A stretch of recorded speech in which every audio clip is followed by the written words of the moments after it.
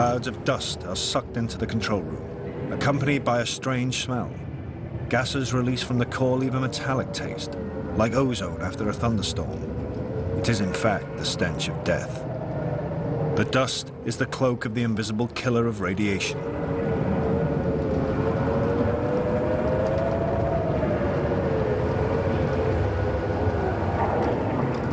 The control room operators are far enough away from the reactor's core to survive the explosion.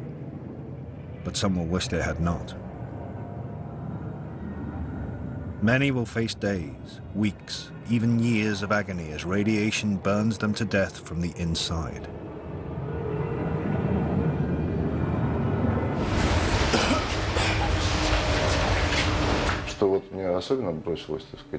What struck me was what had happened to my wall. It's cast concrete, a meter thick.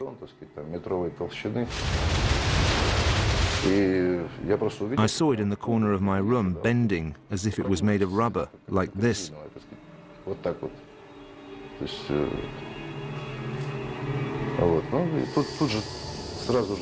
It got dark immediately. The lights went out. Steam wrapped around everything. Dust, steam, darkness, and a horrible hissing noise.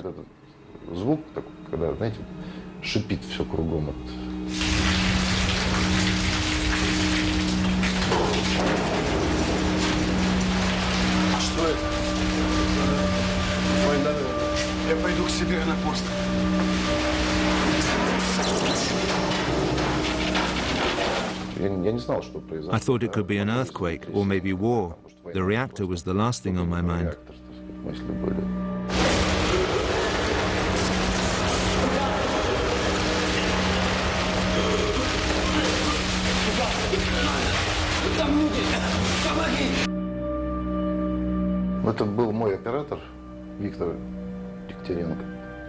That was my operator, Viktor Dektorenko. I only recognized him by his voice.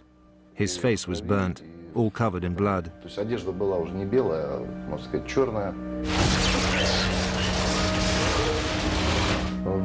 Victor was still in shock. He said to me that he had been near the pumps together with Rusanovsky, the second pump operator, and that he stayed there, and I should help them.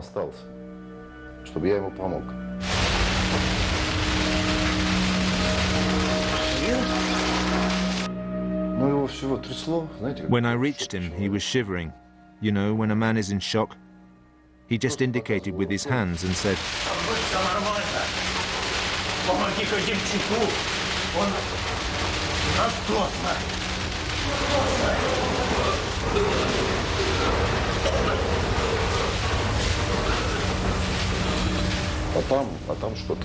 but what did I find? Ruins, that's all I saw. If he had been there, he would have been buried under the pillars.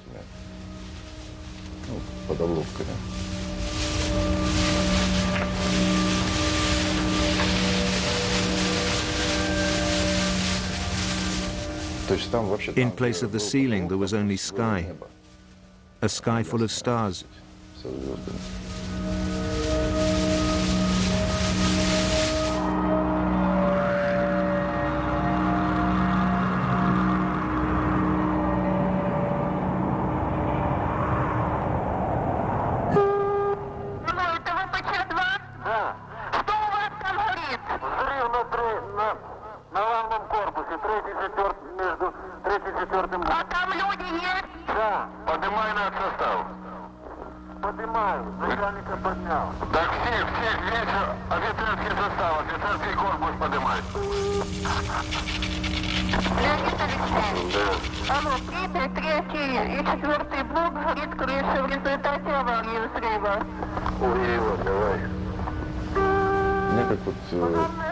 At 3 a.m. I was vomiting violently.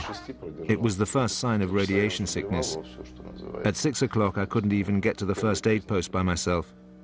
They helped me there, put me in an ambulance, and took me to the medical station.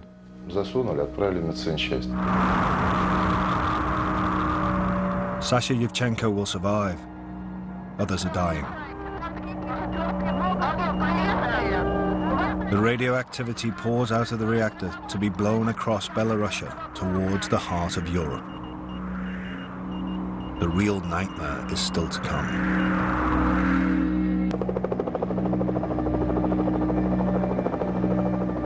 By the morning of April the 26th, the KGB was filming the devastated scene of the worst nuclear accident in history. Whoever shot this declassified KGB footage absorbed a massive dose of radiation. The next day, the people of Pripyat were officially told the worst.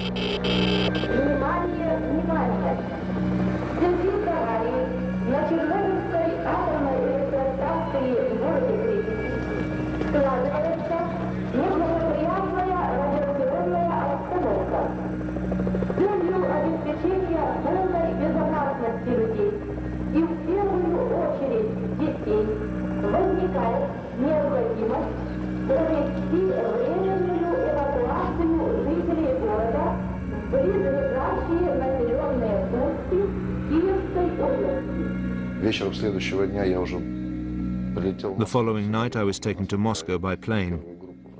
Only 5 people survived from those who were on board. Then my family was evacuated with the entire city.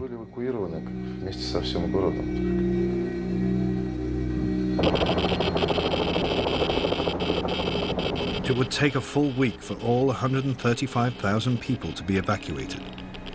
The radiation count was so high, the flashes from it burned straight onto this film.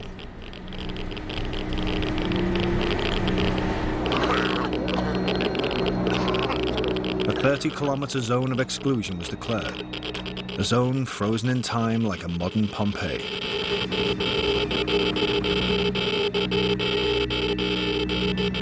Over 600,000 Soviet men and women were brought in to contain the radioactivity. They worked in hellish, often chaotic conditions, with extraordinary bravery in order to safeguard the rest of the world. Many of them had no protective clothing whatsoever.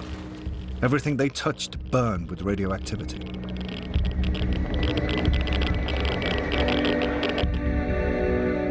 The poisonous cloud spread beyond borders, across much of the northern hemisphere.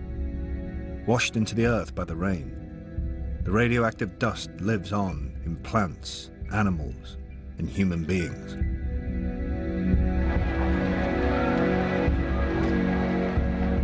Within the Soviet Union, in the changing times of a new openness, the political effect was profound. Все вы знаете, недавно нас постигла беда. Авария на Чернобыльской атомной электростанции. I think in both a symbolic and a very real way, Chernobyl was the beginning of the end for the Soviet Union. I think in a symbolic way, the sort of meltdown, the explosion, was caused by all the inherent contradictions in the Soviet system, and therefore it's a very good paradigm, if you like, symbol of what was to happen. Chernobyl's death toll, though horrifying, has turned out to be smaller than many first feared. The scientific consensus is that it will cause some 10,000 cancers in Russia and 25,000 worldwide over a 70-year period.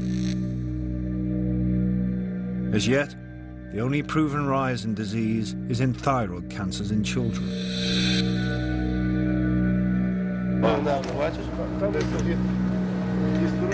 It is in individual human lives that the cost is most visible. The fishermen spent the night watching the firemen fight the radioactive blaze until they started to feel ill. Within hours, their skin went black, a nuclear tan that foreshadowed their deaths.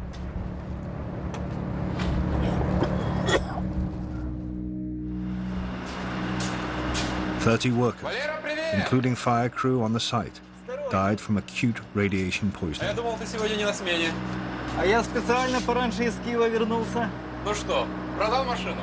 Valery Kademchuk was vaporized in the explosion while at his post in the pump room. Valery Perevijenko died 6 weeks later of radiation burns, suffered trying to find his friend Kademchuk. Alexander Akimov died 15 days after the explosion from radiation poisoning. As long as he could speak, he said, I did everything right. I don't understand why it happened. Leonid Toptunov died 3 days after Akimov. He too protested his innocence to the grave, saying he'd done everything he could.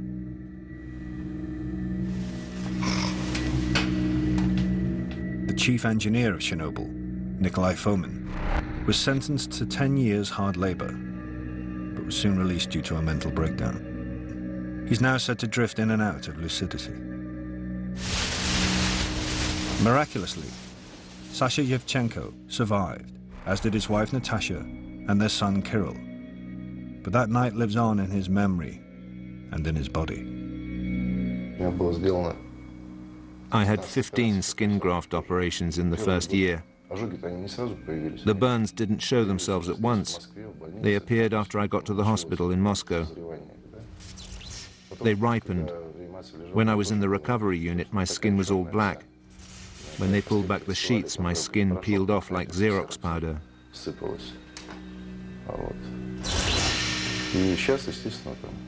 I have to be careful now. For instance, I can drive a car, but I can't do repairs. I can't touch petrol or oil.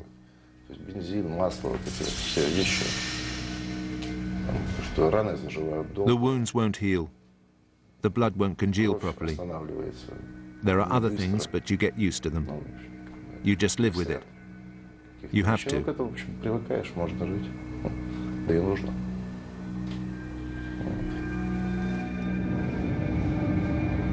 Anatoly Dyatlov received a massive 390 rem of radiation. But even this 5 lifetimes worth of radiation didn't kill him. He lived on till 1995, when he died of a heart attack.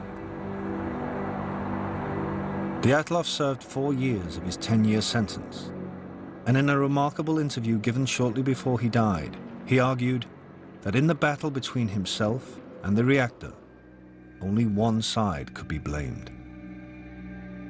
The reactor shouldn't have been in operation. The real blame lies with the atomic energy authorities. Not having the correct documentation when and where it was needed made the explosion of the reactor inevitable. The reactor marched straight to its doom.